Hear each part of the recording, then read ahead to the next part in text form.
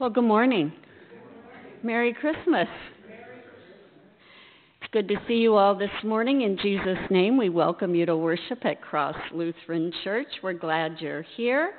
And I do just have one brief announcement. I did make the announcement last night as well, but I would ask that you would hold the family of Ellie Wisman in your thoughts and your prayers during this Christmas season and also in the weeks to come. Ellie died this past Sunday, and her services are pending in coordination with her niece, Wendy Peets King. So I invite you to do that. And then we'll spend just a moment or two preparing our hearts and minds for worship.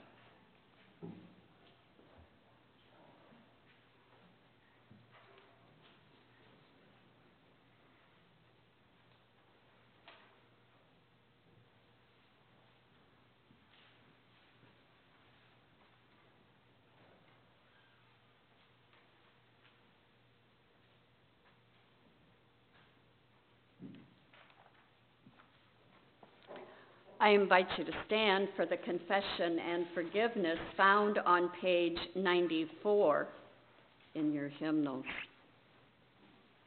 We begin in the name of the Father, and of the Son, and of the Holy Spirit.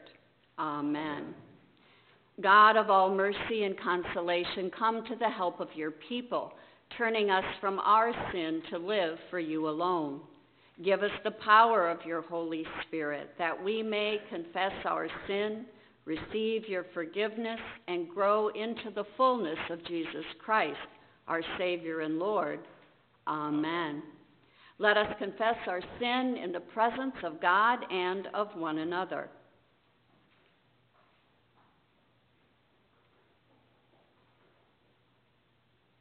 Most merciful God, we confess that we are captive to sin and cannot free ourselves.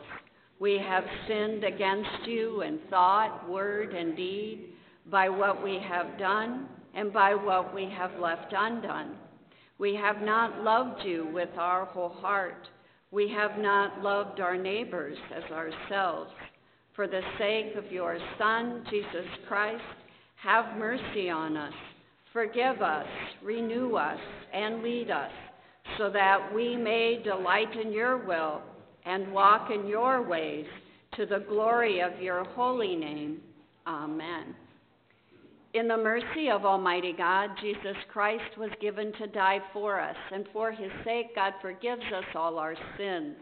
As a called and ordained minister of the Church of Christ, and by his authority, I therefore declare to you the entire forgiveness of all your sins, in the name of the Father, and of the Son, and of the Holy Spirit. Amen. We sing our opening hymn this morning, number 288, Good Christian Friends Rejoice.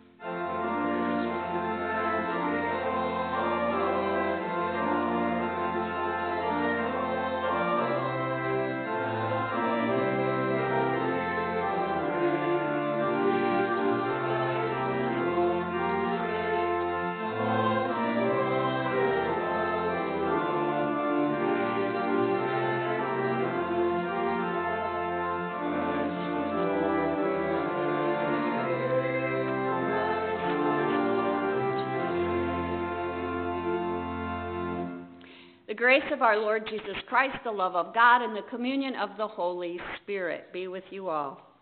And also with you.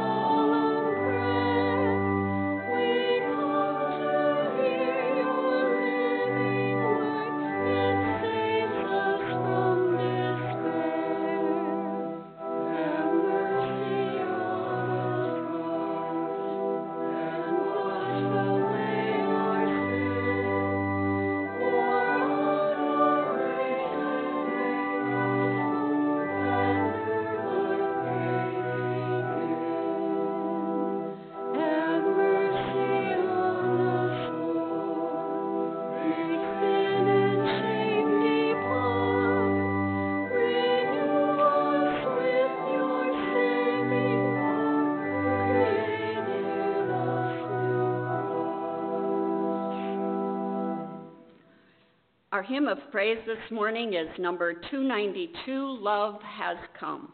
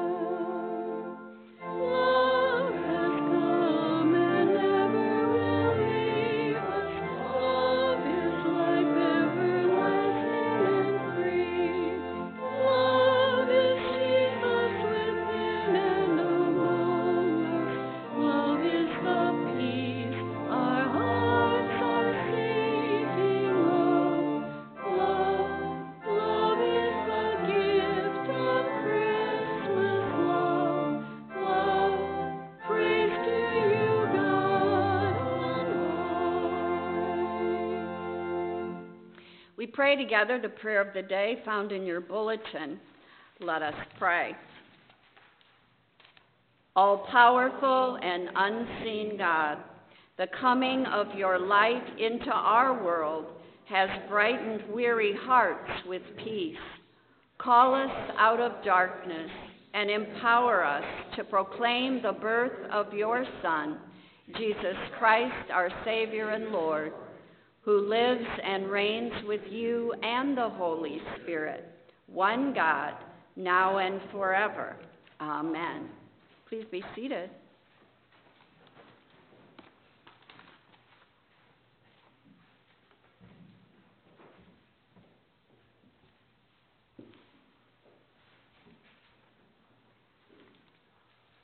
The first lesson for Christmas Day is from the book of Isaiah, chapter 62, beginning with the 6th verse.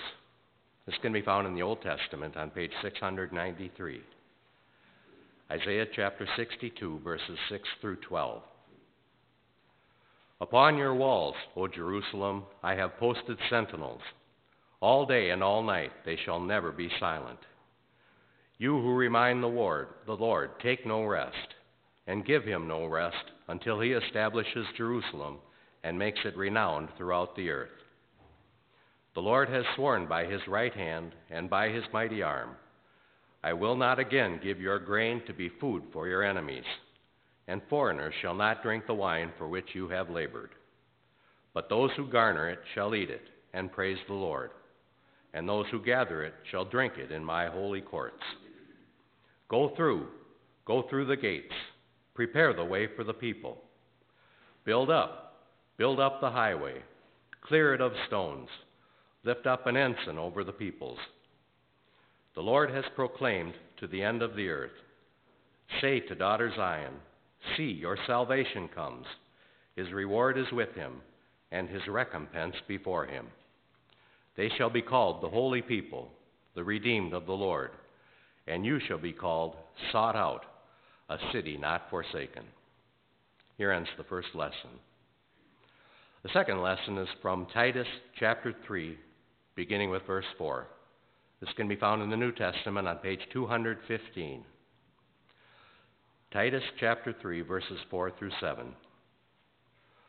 When the goodness and loving kindness of God our Savior appeared, he saved us, not because of any works of righteousness that we had done, but according to his mercy, through the water of rebirth and renewal by the Holy Spirit. This Spirit he poured out on us richly, through Jesus Christ our Savior, so that, having been justified by his grace, we might become heirs according to the hope of eternal life. The word of the Lord.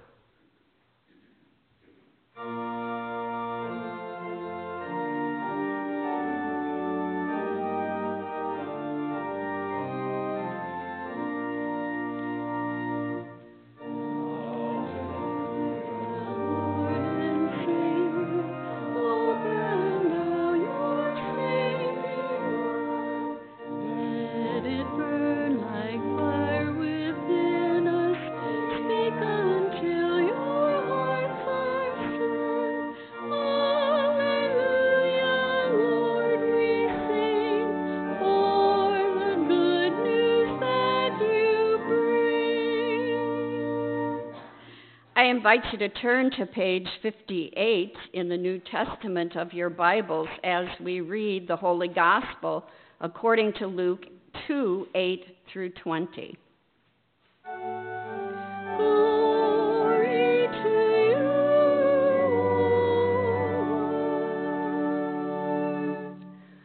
We read together the Christmas Gospel.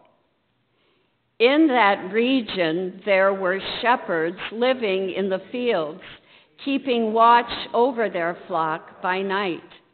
Then an angel of the Lord stood before them, and the glory of the Lord shone around them, and they were terrified. But the angel said to them, "Do not be afraid, for see, I am bringing you good news of great joy for all the people. To you is born this day in the city of David a Savior, who is the Messiah, the Lord. This will be a sign for you. You will find a child wrapped in bands of cloth and lying in a manger." And suddenly there was with the angel a multitude of the heavenly host, praising God and saying, "Glory to God in the highest heaven, and on earth peace among those whom he favors." When the angels had left them and gone into heaven, the shepherds said to one another, "Let us go now to Bethlehem and see this thing that has taken place, which the Lord has made known to us." So they went with haste and found Mary and Joseph and the child lying in the manger. When they saw this, they made known what had been told them about this child. And all who heard it were amazed at what the shepherds told them. But Mary treasured all these words and pondered them in her heart. The shepherds returned, glorifying and praising God for all they had heard and seen, as it had been told them. The Gospel of our Lord.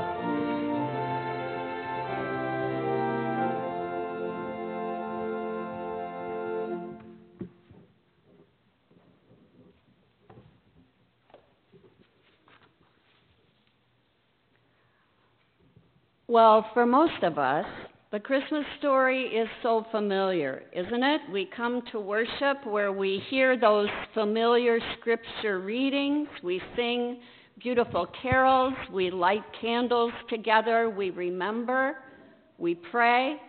And in the midst of this familiar story, may be so familiar that we might miss the role or the roles that we actually play in the Christmas story, or even the message that we hear during Christmas time, or even the messages that God offers us through those messages. So during Advent, we looked at the biblical events and we looked at the people that were surrounding the birth of Jesus and how those people still speak to our lives today. We've worshiped around what it means to wait with hope and with joy and with love. We've experienced the journey of John the Baptist and the call of Mary, people that were used by God and that were also aware of what saying yes to it all might mean to God's overall story. We heard that things don't always go as planned, yet God provides even during those times. So today, on Christmas, we dwell in and we dwell on the story that we just read, Luke 2, verses 8 through 20.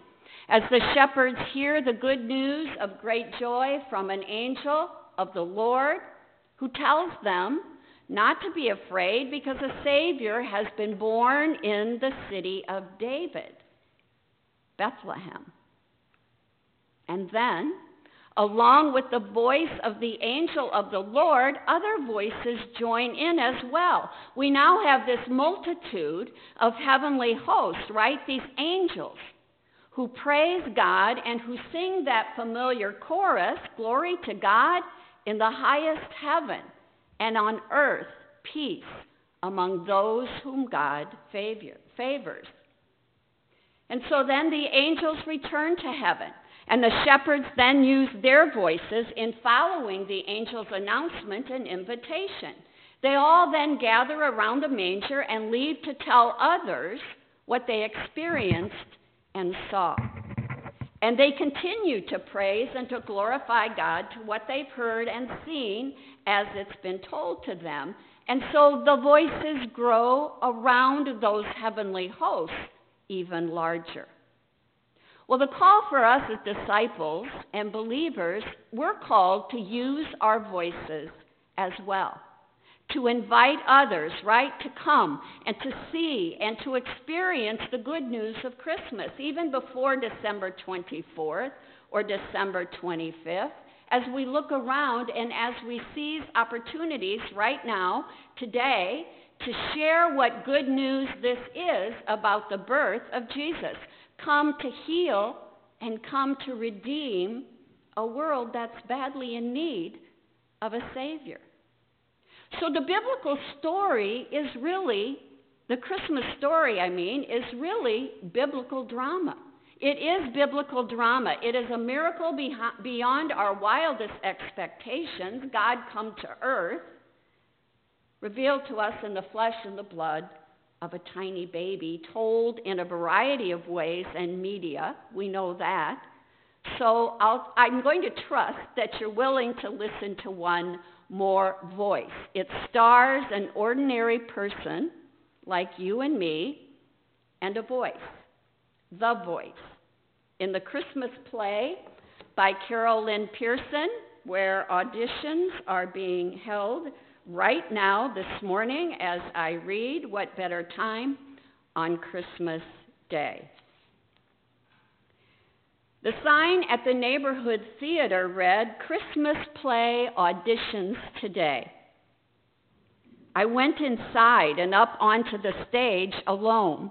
The spotlight was bright, nearly blinding, and I raised a hand to shield my eyes, and a voice came from the darkness, full and rich. "You wish to try out for my play?" Well, feeling butterflies, I replied, "I do. I've always wanted to be in the Christmas story. Wonderful. Sounded the voice brightly. The play begins with the angel. I bet you'd be a fine angel. You do proclaim peace, goodwill, don't you? And bring good tidings of great joy. You don't complain a lot, do you? I looked down and dug the stage with my toe. Well, I wouldn't call it a lot. How about angelic encounters? I'll bet people are always having experiences with you that leave them saying, that must have been an angel. I laughed. Well, angelic is a bit much, don't you think? Would you settle for generally pleasant or congenial encounters? The voice was silent. And then, still enthusiastic, the voice said, I also need a shepherd. Have you been keeping watch over your flock by night? My flock? You know, family, friends, strangers, that flock I gave you. Whoa, most days No, by night. The voice, filled with tenderness, said, Then the hard things happen to you, to them. Your flock is in safe hands, isn't it? The whole flock, even the one? Oh, even the one? Well, maybe not. I cringed, and I thought, especially if that one happened to be that telemarketer that called me the other day. After a pause, the voice spoke again. I need a Weis band, too. Clearly, this part was a favorite. I could hear the excitement building. Tell me about following the star, about keeping your eye on the light and looking up, not down. Tell me about traveling reverently through the heart of every person I place in your path. Through the heart of everyone, I asked? Surely you don't mean everyone. Silence. I spoke again. Is there another part? There is the one who gives birth. The voice asked gently. How are you at nurturing every good thought conceived in your mind, at birthing every good intention? Relieved, I said, oh, you mean doing things. Now that I'm good at. I've got my resume right here. I'd rather hear you read the line on page 12, halfway down, the line about trust. I love this line. Be it unto me, go ahead. Thumbing through the script, I found the page and I cleared my throat. Be it unto me according to my word, that one? That one. Exclaimed the voice. But say it with a little more conviction. I like conviction. Be it unto me. My voice cracked and I peered out into the darkness. Are there any other parts? I need a good Joseph. Can you stand back and be supportive, going quietly about your work and not upstaging people? You don't need top billing, do you? Your name in lights? You're not here for the applause, are you? Well, no, of course not. But I'd still get my name in the program, wouldn't I? And if you didn't? The voice asked kindly. Well, I was hoping for a little, recognition. There's another role I need to fill. The voice paused thoughtfully. A very demanding role. The Holy Child. Oh, I don't think. Full of hope, the voice interrupted. Can you stand where you stood? Can you love, feel compassion for, and forgive those who hate you? Could you die for them? Look, I don't know about that. May I hear the line at the top of page 47? It's one of my favorites. I found the page and I found the line. Oh, wow, this one is almost impossible. Yes, almost. I muttered under my breath, and I suppose I have to say this one with conviction as well. I took a deep breath. Love your enemies. Ah, such a great line. Do good to them which hate you. Can you give me a little more passion? I sighed, and I peered out into the darkness again. Do you need a sheep? The voice thundered. No one needs a sheep. I need a star. I backed away from the light. Okay, clearly this was a mistake. I'm sorry. I'll just, and then the voice again, warmly. Congratulations, you get the part. I do? I get the part? Which part? All of them. This is a one-person play, you know. Oh, I didn't know. Cautiously, I took a step forward. Do you think I can do this? The voice spoke with conviction. For this moment you were born. Barely able to breathe, I ventured. You'll help me? That's my job, my only job. You'll be my director and my prompter? Every step of the way. Butterflies again. Shyly, I grinned. Suddenly it felt right, as if I had at last found my calling. I'd like it to be really good, I said. How long do I have to work on it? Forever, said the voice. But I wouldn't waste any time if I were you. The world is waiting. Can we start now, I asked. Now would be perfect. I could hear the smile. Shall we begin? I took my hand down from my eyes. Perhaps I had been growing accustomed to this light. I thought I felt the warmth of an arm across my shoulder. All right, I said, let's begin. The curtain rises. The world is waiting, friends. The world is waiting for our voices to be heard and our hearts to share in this good news and the peace of the angels, in those safe hands of the shepherds, and in that persistent wisdom of the wise men. The world is waiting. As our own curtain rises in our own call to be that nurturing of Mary, to be that support and that courage of Joseph, and to be that compassion and love and forgiveness and light of Jesus Christ. Waiting for us to reflect that light, God's light, in a world that would be doomed to darkness without it. Waiting for us to be the voices and the vessels of that true light, our blessed hope. It is our blessed hope, the one who came into the world full of grace and full of truth in order to save us all. Because the truth of the matter is, all our voices matter to God, and we're called to use them in thanks and in praise and in wonder and in awe and in proclamation and also in hope. So how is your Christmas so far? How are we all helping to share and to tell that story? Whose role will we play today and throughout the year? Amen.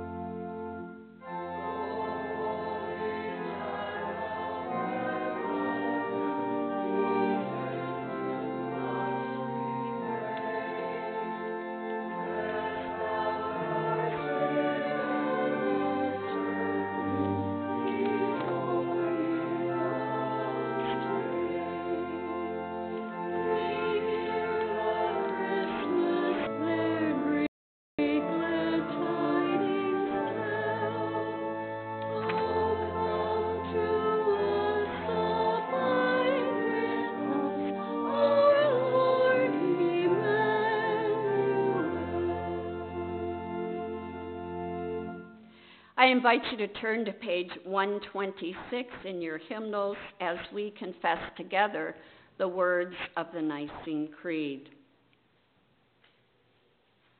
We believe in one God, the Father, the Almighty, maker of heaven and earth, of all that is seen and unseen. We believe in one Lord Jesus Christ, the only Son of God, eternally begotten of the Father, God from God, light from light, true God from true God, begotten, not made, of one being with the Father. Through him all things were made. For us and for our salvation, he came down from heaven. By the power of the Holy Spirit, he became incarnate from the Virgin Mary and was made man. For our sake, he was crucified under Pontius Pilate. He suffered death and was buried. On the third day, he rose again in accordance with the Scriptures. He ascended into heaven and is seated at the right hand of the Father. He will come again in glory to judge the living and the dead, and his kingdom will have no end. We believe in the Holy Spirit, the Lord, the giver of life, who proceeds from the Father and the Son. With the Father and the Son he is worshipped and glorified. He has spoken through the prophets. We believe in one holy Catholic and apostolic church. We acknowledge one baptism for the forgiveness of sins. We look for the resurrection of the dead and the life of the world to come. Amen. Rejoicing in the good news of Christ's birth, we pray for the church, those in need, and all of creation.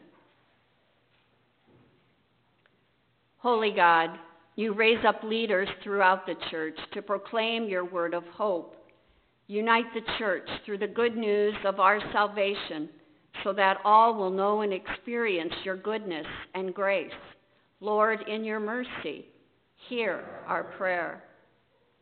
You created the world with goodness and light, mountains and hills, seas and rivers, and all creatures. Give us those tender and compassionate hands for all you have made, so that we may live wisely with these your gifts. Lord, in your mercy, hear our prayer. You desire, God, that all your people live in peace.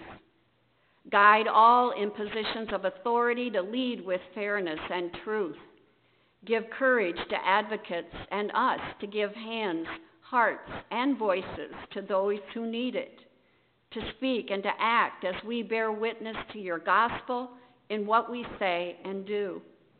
End war and provide safe avenues of relief to refugees, the stranger, the immigrant, the lonely, the poor, the sick, and for all those we name silently or aloud before you. Lance.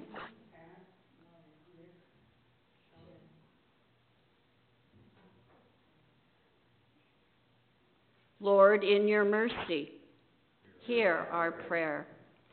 You gather us together in community, blessing us with friends and family.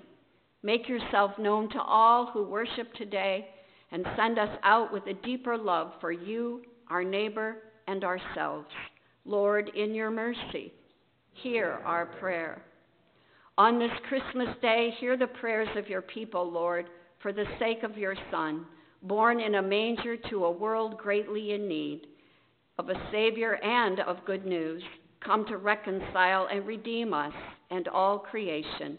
And we pray it in Jesus' name. Amen. The peace of Christ be with you always. And also with you. Please share signs of peace with one another.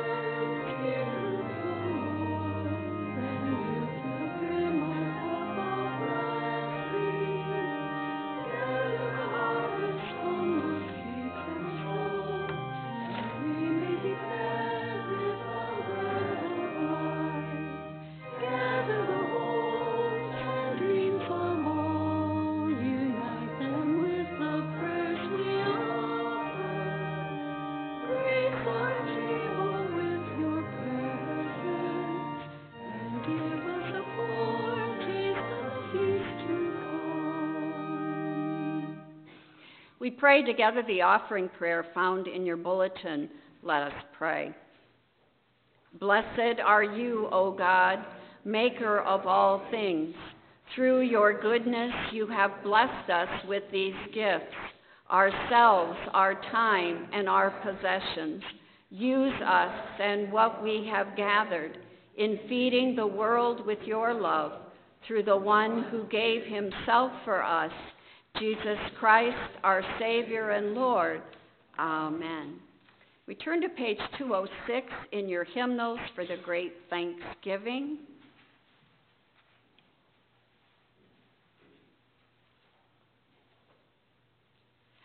The Lord be with you. And also with you. Lift up your hearts. We lift them up to the Lord. Let us give thanks to the Lord our God. It is indeed right, our duty and our joy, that we should at all times and in all places give thanks and praise to you, Almighty and merciful God, through our Savior Jesus Christ. In the wonder and mystery of the Word made flesh, you have opened the eyes of faith in a new and radiant vision of your glory, that beholding the God made visible, we may be drawn to love the God whom we cannot see. And so with all the choirs of angels, with the church on earth and the hosts of heaven, we praise your name and join their unending hymn.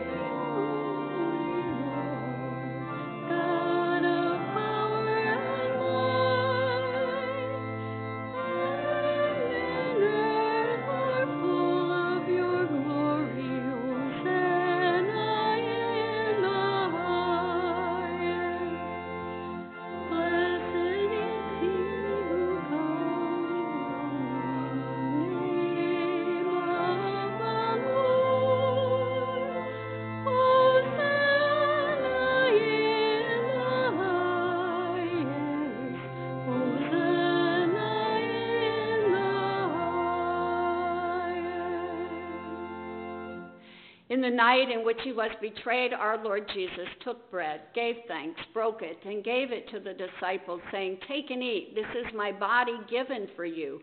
Do this for the remembrance of me." And then after supper, he took the cup and gave thanks and gave it for all to drink, saying, "This cup is the new covenant in my blood, shed for you and for all people for the forgiveness of sin. Do this for the remembrance of me." Lord, remember us in your kingdom and teach us to pray.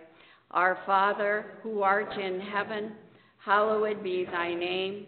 Thy kingdom come, thy will be done, on earth as it is in heaven. Give us this day our daily bread, and forgive us our trespasses, as we forgive those who trespass against us. And lead us not into temptation, but deliver us from evil. For thine is the kingdom, and the power, and the glory, forever and ever. Amen. Please be seated.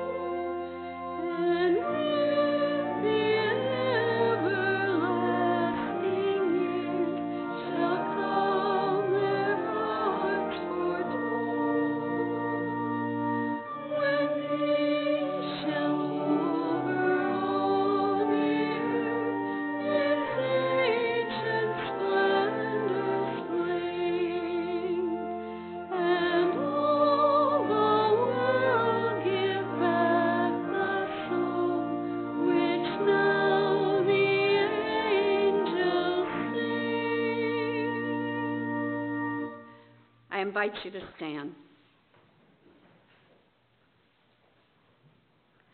Let us pray.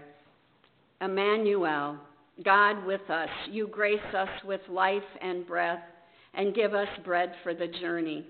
Send us out in service to this world that you love so much, telling the amazing news of your coming to be Lord and Savior to all. Amen. And now grace from God's own heart, peace from the Christ child in the manger, and strength from the Spirit of life be blessings for you on this Christmas day and forever. Amen. We sing our sending hymn, Go Tell It on the Mountain, number 290.